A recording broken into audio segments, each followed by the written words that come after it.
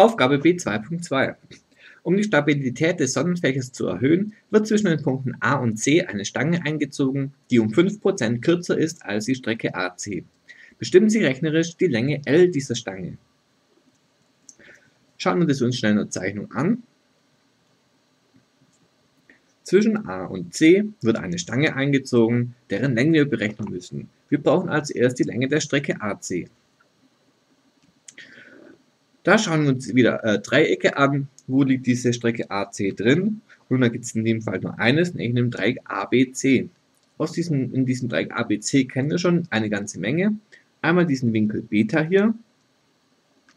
Den haben wir ja vorhin ausgerechnet mit 105 Grad.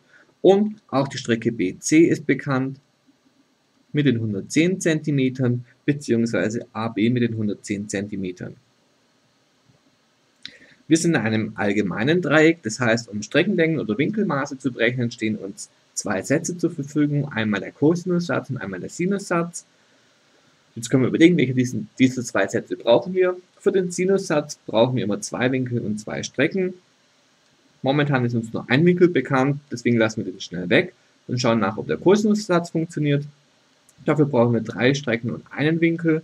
Hier haben wir schon mal zwei Strecken, ein Winkel ist zusätzlich gegeben und die dritte Strecke ist gesucht, also funktioniert auf jeden Fall der Kosinussatz.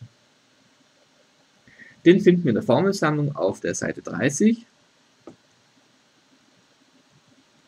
wo es heißt, allgemein erstmal, a² ist gleich b² plus c² minus 2 mal b mal c mal Cosinus von Alpha. A, B, C sind die Seiten eines Dreiecks und der Winkel Alpha der Winkel beim Punkt A.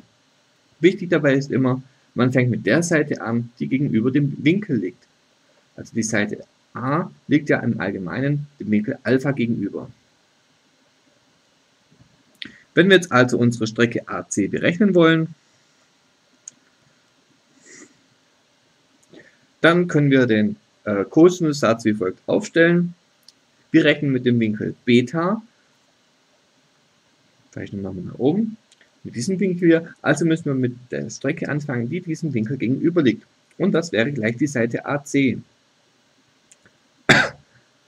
Also folgt daraus, AC² ist gleich, jetzt die beiden anderen Seiten, AB² plus BC² minus 2 mal AB mal BC mal dem Cosinus von Beta. So, wir können jetzt die Größen einsetzen und dann zum Beispiel mit Hilfe des Solvers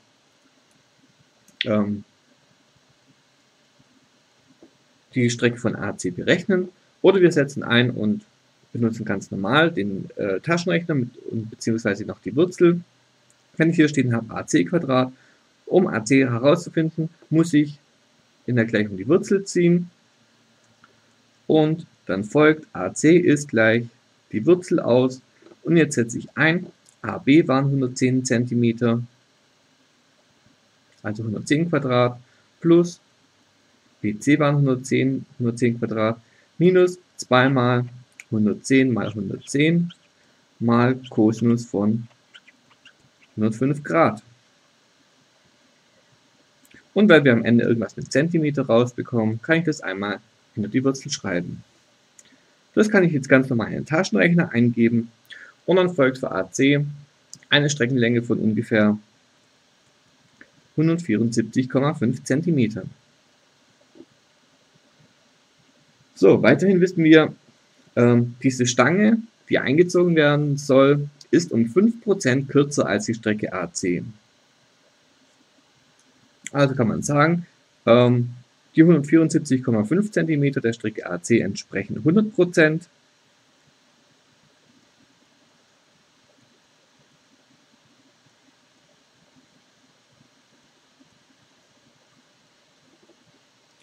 Und die Länge dieser Stange ist gesucht, also x, und das entspricht, ja was, wenn die Stange um 5% kürzer ist, bleiben also noch 95% übrig, also die entspricht 95%.